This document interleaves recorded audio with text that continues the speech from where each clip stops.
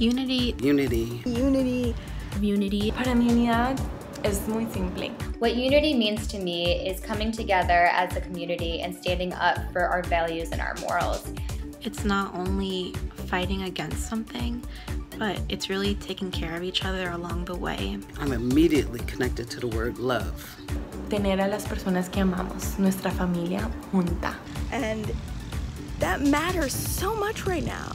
I think the time of our country where so many politicians are bickering and fighting against one another, unity is so needed when it comes to protecting our families. It's a moment in history where we'll look back and ask ourselves, what did I do?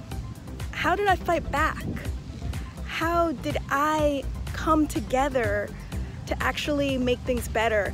During times like this, I run straight to the words of Maya Angelou, who simply states that love liberates, it frees us. La solución es unirnos como comunidad y demandar justicia.